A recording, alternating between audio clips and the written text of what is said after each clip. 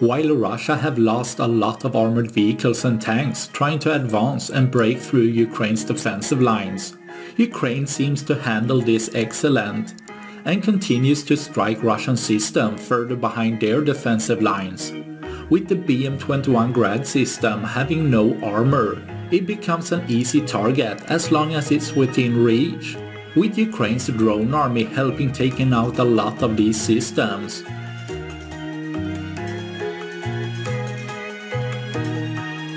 A GMLRS rocket are still an effective way of turning the system into Swiss cheese, leaving one less for tomorrow.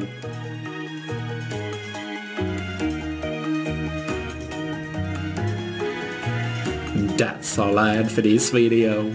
Please like and subscribe for more. Thanks for watching. Bye.